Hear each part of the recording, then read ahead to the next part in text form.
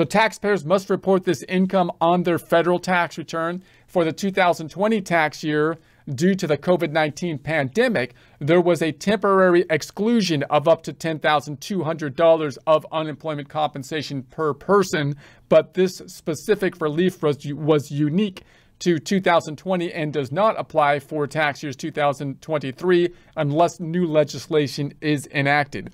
So in other words, there was that weird glitch which could still stick in people's minds. People often lag in their thinking of the tax code, and so we're kind of back to normal at this point in time, which is basically you would have to include it in income. So withholding and estimated payments, tax withholdings. Individuals can choose to have federal income tax withheld from their unemployment benefits at the time they apply for them. This can help avoid large tax bill when filing their annual tax return. So again, the question comes up, how much should you withhold, or how should you have withholdings or not? You might do an actual estimate to basically help you out to determine that answer. Estimated tax payments. So if no taxes were withheld, or if the withholding is not sufficient, recipients may need to make estimated tax payments to cover the expected tax liability on their unemployment compensation along with other taxable income. So what if you worked for a part of the year, got laid off or something, or a taxpayer did, and then they didn't withhold from the unemployment becomes significant.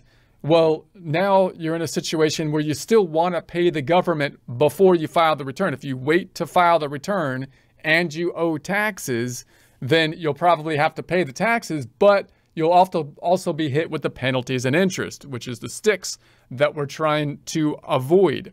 So then you might just make estimated tax payments. The question being, how do I know how much to pay?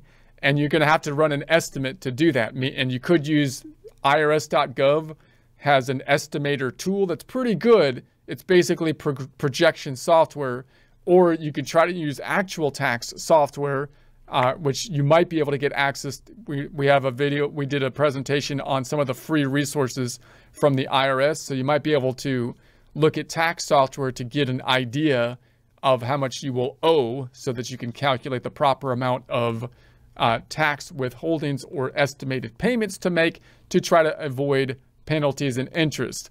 So special considerations due to the economic impact of events like the COVID-19 pandemic, there have been temporary changes to the taxation of unemployment benefits. For instance, the American Rescue Plan Act of 2021 included a provision that allowed for the exclusion of up to $10,200 of unemployment compensation for taxable income for the year 2020 for households with adjusted gross income under $150,000. It's crucial to stay informed about any temporary changes or relief measures related to the taxation of unemployment compensation, as these can significantly impact tax liability.